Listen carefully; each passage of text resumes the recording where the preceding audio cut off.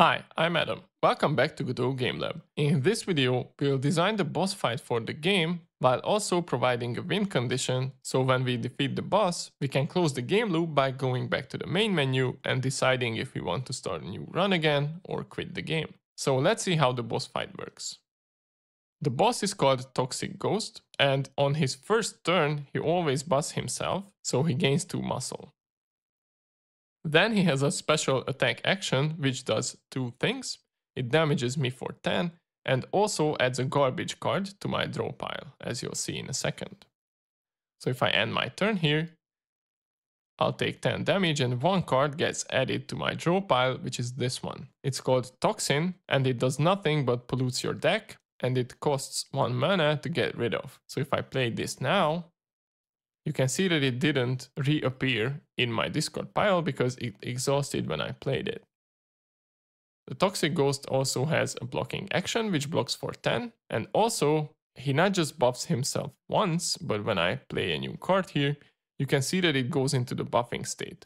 So he buffs himself on the first turn and once when his HP reaches 25 or below. So again, he buffs himself with 2 muscle, and if I play the game, you can see that this action now does 12 damage and keeps adding that garbage to my deck. So if I end my turn here, I take 12, and again the Toxin card was added to my deck. So if I play this, I can get rid of it, I can kill that boss enemy, and if I click on Awesome, I have this new win screen where we say that the warrior is victorious. If I click on main menu, I can start a new run or exit the game. So we sort of closed the game loop with this. Awesome, so let's get started. First of all, let's see how the new enemy, that boss fight, the Toxic Ghost, will work. We'll add a new mechanic to the game called Toxin Card, which is really similar to what Slimed does in Slay the Spire. So it's a 1-cost card which exhausts immediately, but it costs 1 mana to play, and it basically pollutes your deck with garbage. The enemy itself will have 3 actions. One is called BlockAction, with which the Toxic Ghost buffs himself with 2 stacks of muscle. He also has an attack action, which besides doing damage to you, adds a Toxin card to your draw pile. And last but not least, he has like a standard blocking action. A more interesting bit is how we can put together the AI for the Toxic Ghost. So here's what I came up with. So first of all, he always buffs himself on turn 1. But there's another part of the battle when he decides to buff himself, and it's when the HP of the ghost goes below or reaches 25. And it's also true that he only buffed himself once during the battle, namely on turn 1. So that part of the condition prevents the ghost from buffing himself over and over again when he goes below 25. So if that Boolean expression is true, then he has to do the buffing action. Otherwise, we do a random roll and decide between the attack action and the block action. And it's a more aggressive boss because of buffing himself and using that pollution tactic with the Toxin card. He has 65% chance of attacking the player and 35% chance of blocking for a turn. So let's see how we can do this. Okay, so I have my project open here. Why don't we start creating the new boss? So in the file system doc, we can expand our enemies folder, and you can see that we have our bat and our crab enemies there. So let's right click on the enemies folder, create a new folder, and call it toxic_ghost. Now we can select this new folder, right click on it, and create a new resource and search for enemy. So we'll create an EnemyStats resource representing the Toxic Ghost. We can call this toxic_ghost.tres. Now if we expand this new folder, you can see that we have our EnemyStats resource here. Let's double click to open it up in the inspector. And we can set these 2 properties under the stats. So we can set the max HP to whatever we like. I'll just use 40. And for the art, we can click on the arrow and load something from the art folder. For this one, I'll use this ghost sprite right here. And you can see that we have an AI slot, which is empty. And if you remember, we have to define the AI as a pegged scene, namely a couple of nodes connected together. So that's what we'll do next. Let's press Ctrl-Shift-O to quick open a scene and search for enemy action picker, because this is the scene which is sort of a starting point when we design a new enemy. if we open our enemy action picker, you can see that we only have one node, this enemy action picker node, but it does have a script attached to it. So this is why we open it up and save it as another scene.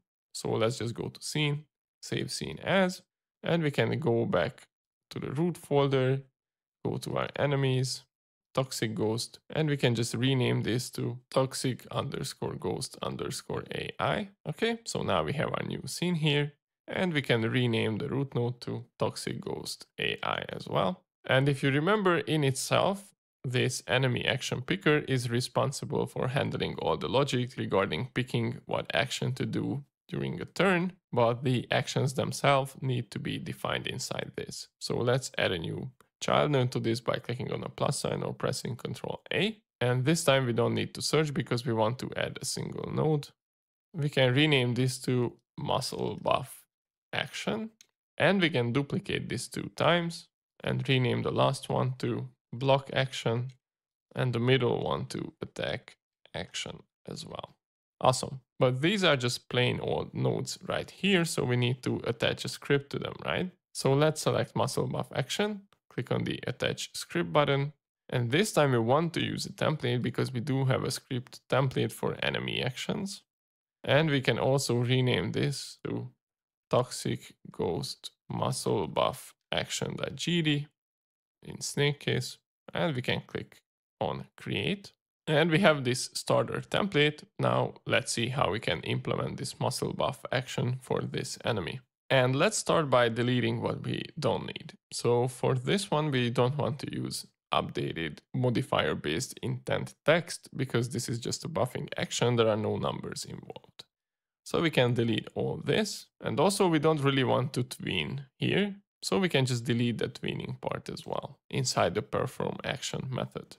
Now here's what we need. First of all, we'll need a constant and preload the muscle status because we want to add that muscle status to the toxic ghost. Then we can use an export variable called stacks per action or something like that, just to make sure that we can tweak this from the editor. And then we have 2 member variables, although the first one could be an export variable as well. It's called HP threshold, and that's the HP the ghost needs to reach to do its second buff action. And we'll also have a member variable called usages, which keeps track of how many times we perform that action to make sure that we can only do it twice during the whole fight. And since this action is a conditional based one, it's not a chance or a role based one, we need to override the isPerformable method and return a boolean when that condition is met. So first of all, we'll create a variable called HP_threshold, which will be a boolean value, and we just check if the enemy's stats health property is less than or equal to the HP threshold we just declared. And then we check for those conditions. So if either the usages value is 0, meaning that we didn't have our first turn yet to do it, or when the usages is equal to 1 and we are under that HP threshold,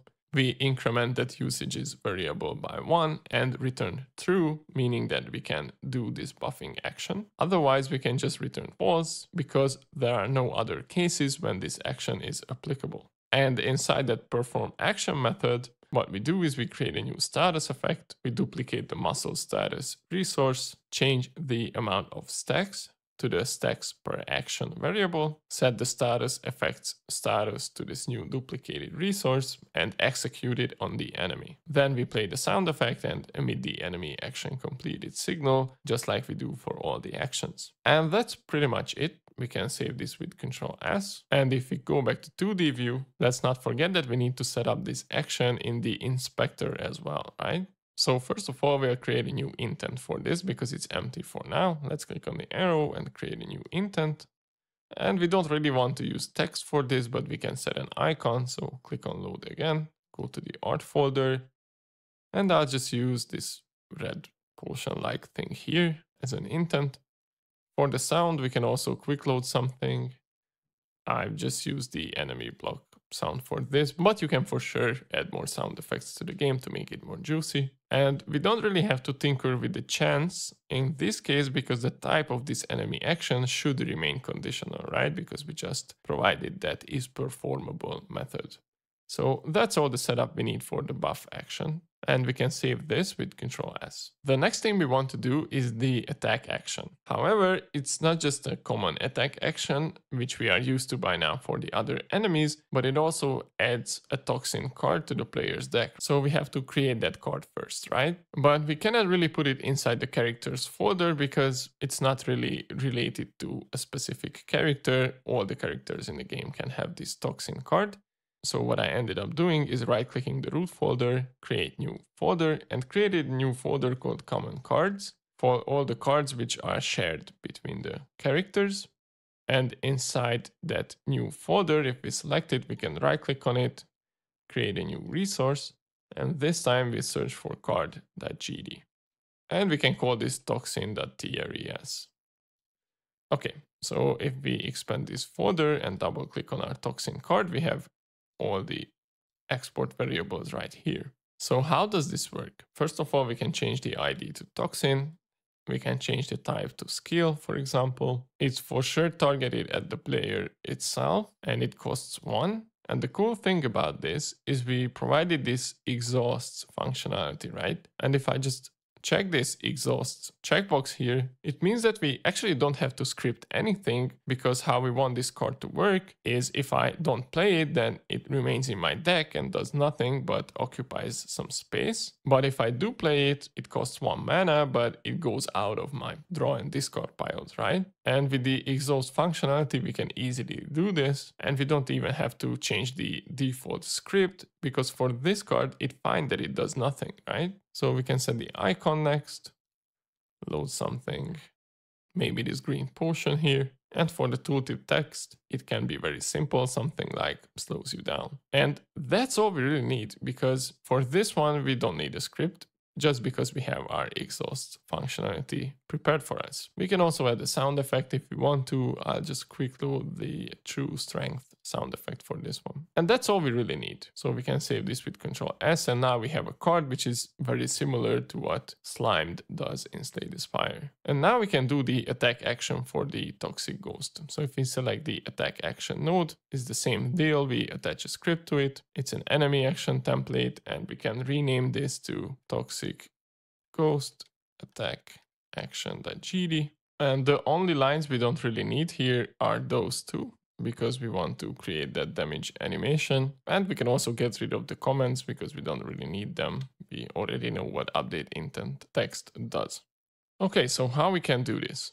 First of all, we'll provide a constant called toxin, and we preload a new card we just created. Then we provide an export variable for the damage, which will be 8 by default. Then inside in perform action, we provide an extra check, making sure that the target is a valid player, because we want to add to the draw pile of the player, right? And if it's not, we can return from this function immediately. Then after declaring all those tween related variables, we provide a bunch of new ones. We'll create a new damage effect. We create a target array, which has the size of 1, and it just includes that target, which is the player. Then we get the damage dealt modifier of the enemy itself to make sure that we have the modified damage, because remember, this ghost will buff itself, right? Then we'll set the amount to the damage effect and the sound effect. And then we can start the tweening. So first we move to the position where the player is, then we execute the damage effect, and then probably this is the interesting bit here. So we also call here the player's stats resources draw piles add card method, and we'll duplicate that toxin card and just add it to the player's draw pile. Then we wait 0.25 seconds and tween the enemy back to its starting position. Pretty simple, right? And the final bit of the puzzle here is when the tween is finished, we always have to emit the enemy action completed signal from the event bus. Another thing we need to do is inside the update intent text, because the default one which we have in the script template only uses the player's modifier, right? The damage taken modifier. But we also need to apply the enemy's damage dealt modifier to the value, because again, this ghost buffs himself. So what we do is we say that the final damage will be that modified damage we grab from the player, and then we modify it again, but with the enemy's damage dealt modifier. And let's not forget that for the intent text, we can no longer use that modified damage, we'll use the final damage variable instead. So we have to change this too. And that's it. That's the attack action done. So we can save this with Control S. And again, we should go back to 2D view because we have to set the inspector values for the attack action too. And it's pretty similar to what we did earlier. So we create a new intent resource. This time we do want to have a text next to the icon, and it will be just the dynamic value of the damage that Ghost will currently do. So we just type in %s as a placeholder, and for the icon we can load another icon. So I use this hammer plus potion icon, indicating that it's not just an attack but also does something negative to you, like debuffing you. Okay, for the sound effect we can quick load something, maybe the basic enemy attack action sound. And this one won't be a conditional action, it will be a chance based one. And the chance rate of this, if we want it to be 65%, probably the easiest thing to do is to make it 6.5, and the block action can be 3.5, so they add up to 10. Okay, we can save this with Control S, and we are basically done with the attack action, and we only have the block action left. So we do pretty much the same. Select the node, attach a script, make sure that it's an enemy action template, and we just rename this to toxic ghost block action.gd. See what we want to delete again. So if we scroll down, we don't really want to do updated intent text for this, so we can delete all of this. And we don't really need tweens either, so we can delete all of those too. Instead, what we do is we provide an export variable for the amount of block that enemy wants to have, which will be 10 for this one. And then inside the perform action method, we'll create a new block effect, set the amount, the sound effect, and execute it on the enemy. And just to make sure that it's not immediate, we'll create a scene tree timer for 0.6 seconds. And when it times out, we can emit the event bus's enemy action completed signal for that enemy. And that's it. That's probably the easiest one. We can save this with Control S. We can go back to 2D view and set this up in the inspector as well. So what we'll do is we'll create a new intent resource. We only want to use an icon here so the text can remain empty. And for the icon, we can load one of those shield icons we have. I'll just use this one. For the sound, we can quick load the enemy block sound, and change this from a conditional to a chance-based action as well, and set the weight up to 3.5. So we have a 6.5 and a 3.5 weighted action. Those add up together to 10, and they have 65 and 35% chance of happening respectively. Okay, so we can save this one more time with Control S, and we're pretty much done with the enemy AI. So you can just double check if all the actions are set up in the inspector as well. It seems like they are. And one final thing we need to do is, if we're ready with this scene, we can scroll back down to our toxic ghost enemy resource, the EnemyStats resource, and you can see that the AI is still empty, right? But now that we are finished with the scene, we can just drag and drop this AI scene right here, like so. Save it again with Control S, and we're pretty much done with designing the enemy. If you like my content, please consider checking out my Ko-fi page, where you can donate one time or become a member and get early access to all my content and videos. So with the enemy design completed, the next thing we want to do is to actually design the battle and create the BattleStats resource, and finally add it to the pool of available battles in the game. So let's click on the plus sign to create a new scene. And we'll use a blank node 2D as a root node here. So click on 2D, and we can zoom in a bit just to see what's going on better. And we can rename this node to tier 2 toxic ghost or something like that. And all we need to do here is click on the instantiate child scene button and instantiate an enemy scene. And we can just go into move mode by pressing W and move this enemy to wherever we like, something like this. Go back to select mode by pressing Q. And let's not forget that we need to provide the stats for the enemy for this to work. So what we do is we just drag and drop the toxic ghost resource we just created and save this scene. We can go back to the root folder. We have a battles folder right here. So if we go to that battles folder, that's where we have all our existing battles, and tier 2 toxic ghost.tscn is perfectly fine. So we can save this scene right here. And now we can scroll all the way up inside that file system panel and expand our battles folder. And you can see that it's not enough to just providing the scene. We also want to create a BattleStats resource. So let's right click on the battles folder, create new resource, and search for battlestats.gd. And we can call this one the same. So tier2 toxic ghost.tres.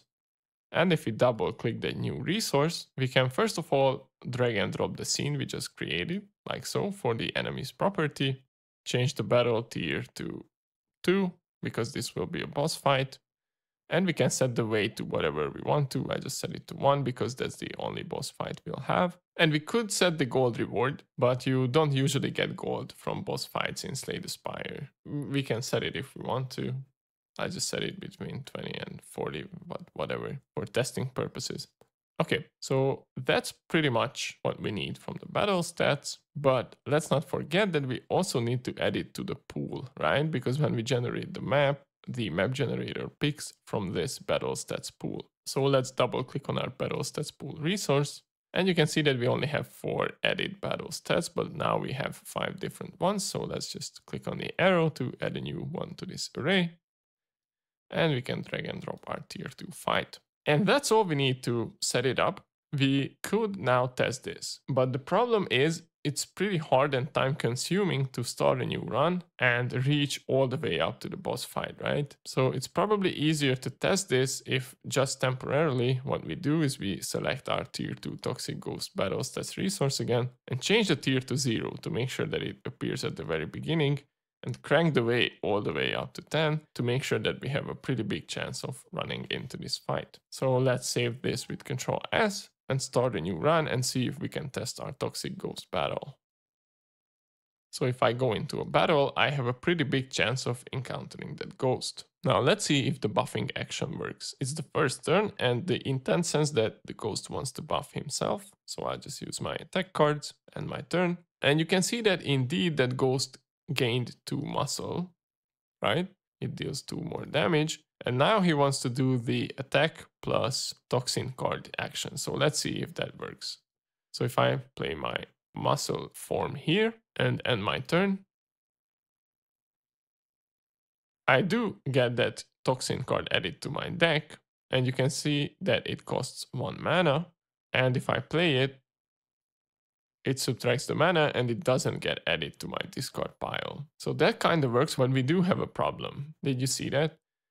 It says that he wants to attack me for 8, but it's not right because I took 10 damage and 10 is the correct one because he has 2 muscle, right? So something's up with the intent, but you can see that when I attack him and goes under 25, instead of attacking me, he goes into the buffing state again. And indeed, now he has 4 muscle, and instead of 12, the intent says 10. So there's something up with this, and we can investigate for sure. Okay, so let's bring him really low. The whole thing still works because I took 12 damage. And a new toxin card got added to my deck. I can still play it to get rid of it. And I can win the battle just like I can with any of those. And I get 22 gold rolled as a reward. Okay, so pretty much everything's working as intended except for the intent number for the enemy. So let's see how we can fix this. Okay, so let's investigate what the problem might be. Let's open the attack action because it seems like the problem lies here. Okay, so if we take a look at our update intent text method, it's indeed where the problem lies. And it's a pretty silly mistake I made. So we use this line of code here, this modified damage variable declaration from the script template, right? And in the script template, the value we want to get the modified version of is this constant 6 value.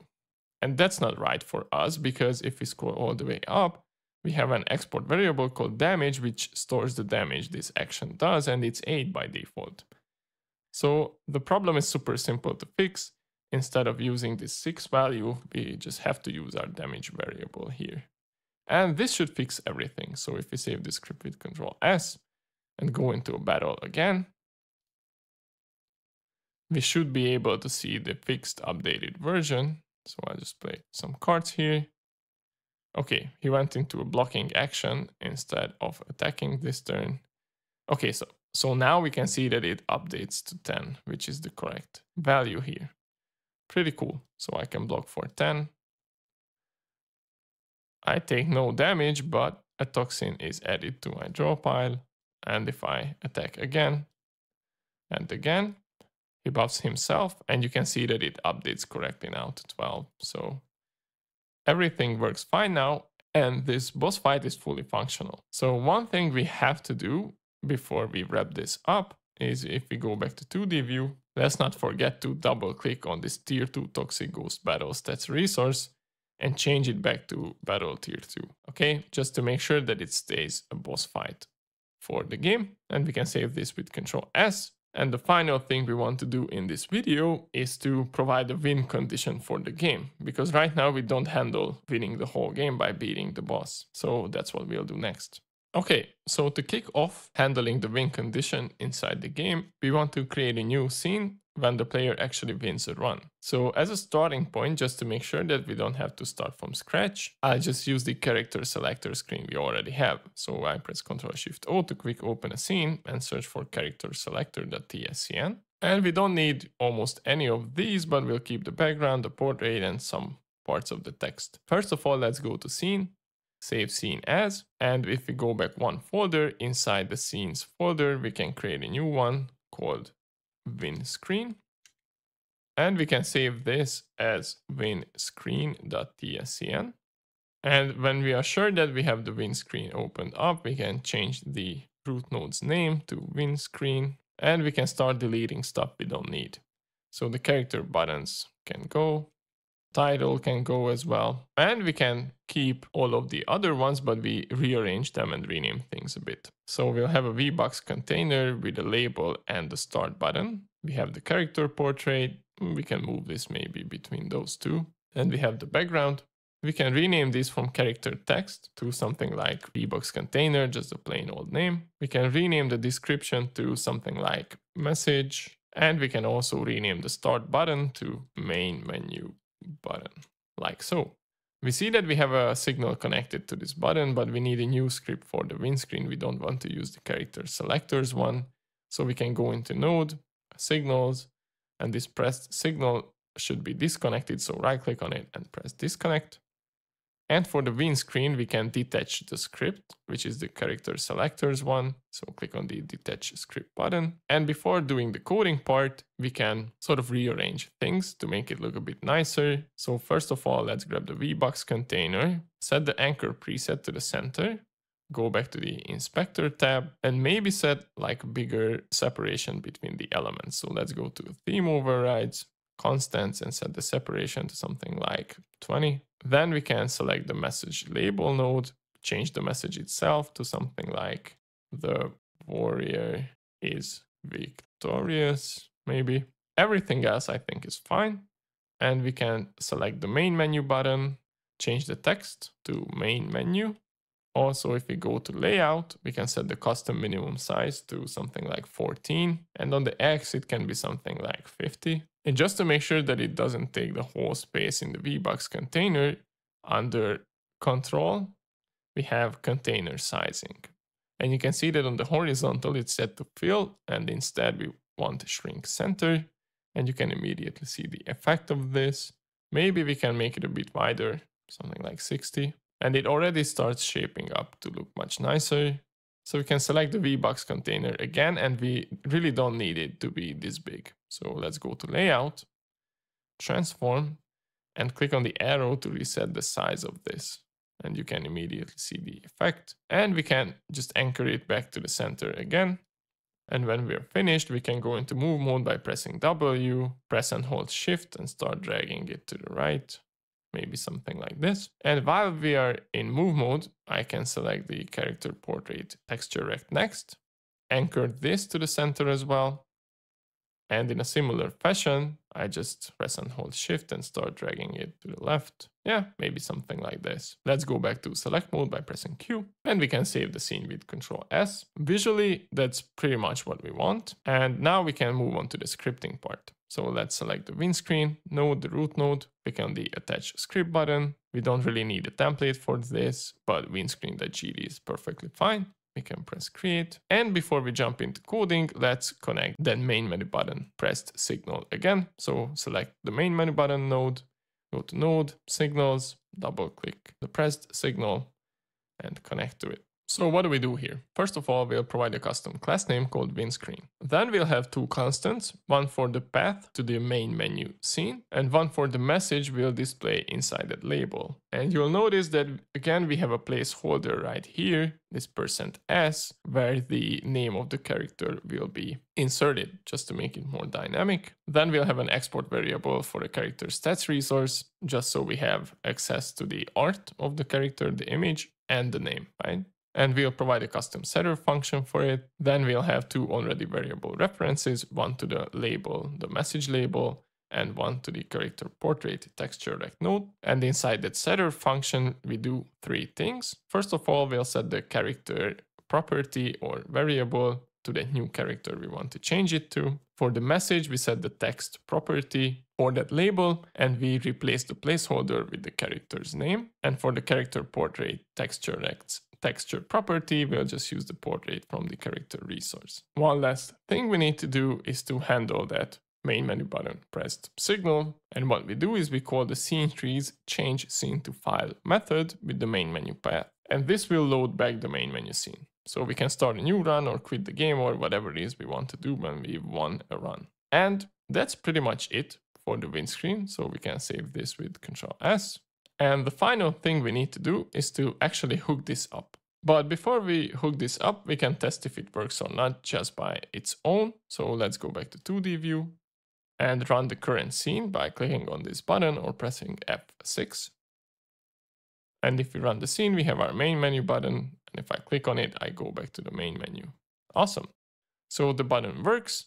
The only thing we need to do is hook it up inside the run scene. So let's press Ctrl-Alt-O and search for run.gd. And the first thing we definitely need is a constant reference to that new WinScreen scene, right? So we can instantiate it when we need it to. So that's one thing. But how do we handle going to that WinScreen? Well, if we take a look at the methods we do have one called onBattle1. And what we do when a battle is won, we instantiate the battle reward scene, inject the dependencies, add the gold reward and the card reward. And that's fine and pretty much what we need to do almost always, right? Well, except for when we defeat the boss. So we want to differentiate between winning every other battle and winning the last battle against the boss. So what we can do is grab all these pieces of code here, because that's what we have to do when we won regular battles, right? So we can press Ctrl X to cut all these lines of code and making sure that we can paste it to a new method. So we'll extract out this functionality to its own method. So these callback methods, which are start with on, I always like to keep them at the end of the script. So let's go to our setup top bar method, which is the first one that doesn't start with on. We can insert a new method here, which will be called show regular battle rewards. And it does exactly the same thing as we did before when we won a battle. Same pieces of code, right? Just pasted it back with Ctrl V. And with this done, we can go back to our battle 1, which is empty for now, right? And instead what we do here is exactly that, separating those two instances, defeating a boss or defeating anything else. So what we do is we check if the floors climbed currently is equal to the number of floors we have, because if that's the case, it means that we climbed the last floor, which is the boss's, right? And if so, what we do is we change the view to the WinScreen scene and inject that character dependency to make sure that the character's portrait and text is updated. But if that's not true, so in all the other cases, we go to regular battle rewards and do the thing we did before, right? Pretty easy. That's all we need to do to close the game loop, and now we have a win condition. So let's save this with Ctrl S. And now we should test it, right? But it's kind of tedious to play the whole game just to test if it works. So what we can do instead is do something a bit cheeky and insert a cheating action for us to make it easier to go through battles. So let's go to project settings, and inside input map, we can create a new action. I'll just call this cheat. And for the cheat action, we can press whatever button we want to. I just use Q, because why not? And we can do something really simple but powerful here. If we go all the way up to our ready callback inside the run, we can do something like this. Check for the event is action pressed, and if we pressed the cheat signal, we'll use getRead.callGroup, which is a really handy method. So what you can do is you can grab a whole group of nodes, right? In this case, every node from the enemies group, and call the queue-free method on each and every one of them. So this basically just instantly deletes all the enemies from the battle. So now it will be much easier to test if that game loop and winning the game works. So we can save this with Ctrl S, start a new run, and let's see if I can breeze through the game.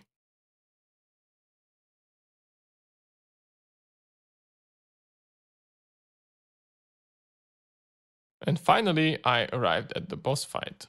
So let's see if I can beat him.